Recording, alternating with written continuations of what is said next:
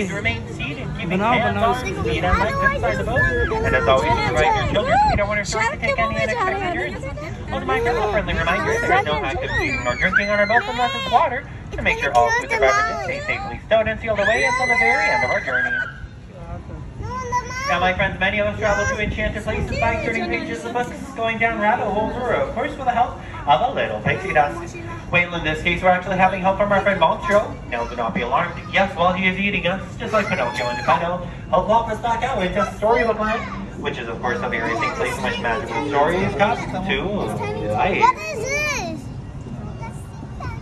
Like many great stories, my friends, this won't start with Once Upon a Time. Just further up ahead on our left, we'll see the big bad wolf in their big bad cave. You might be peering across the way over to the three little pigs, each in their three little houses, with one house made of straw and hay, a second 6 and twigs, and a third made 100% guaranteed huff and puff proof stone and bricks. You said Storybook. Storybook Land. Now, my friends, as their story takes a strange turn, we find ourselves in a quaint little English village. The very same where one golden afternoon, Alice chased that white rabbit down the rabbit hole off to Wonderland. And well, things only got curiouser and curiouser from there. Now, my friends, Storybook Land is home to many inspirational places like London Park, the very same where one fateful night Peter Pan and the darling children first took flight off to Neverland. And of course, Neverland is the very same place in which Peter Pan himself, as well as John, Wendy, and Michael Darling, would never ever have to grow up again. Straight ahead, my friends, we see Agrabah, the city of magic and enchantment. The very same place, of course, in which a street rat named Aladdin fell in love with Princess Jasmine. And thanks to the power of true love and the help of a genie, they remain happily married there to this day, just on top of the Sultan's palace. Then where's Jasmine? Yeah. She's sleeping. She's sleeping. Right overhead, my friends, we see the sparkling golden archways. The very same archways, of course, in which Princess Jasmine and Prince Aladdin flew overways, underways, and sideways on their magic carpet.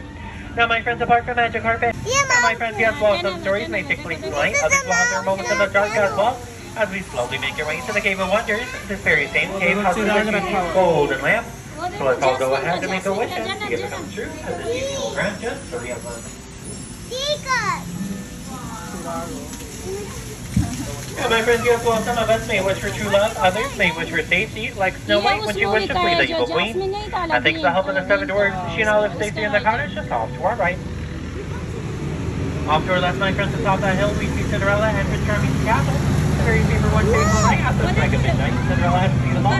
But of course, not before a carriage of returning back into a pumpkin. Returning back to just on top, on that very same bridge from that very same night. Yeah, they're going to the side. This is the best. Look at it. Is that a hotel? Look, another Jasmine castle. Yeah. That's Jasmine sleeping. Now, my friends, yes, well, some stories like Cinderella's may have us want to find true love, and others like Snow White's may have us wish for safety. Some Yeah. straight ahead, we'll see Geppetto's Alpine Village. The very same where one fateful night, Geppetto wished upon a star. And thanks to the help of the blue fairy and some wishful thinking, his wish came true, and his little puppet Pinocchio became a real little boy.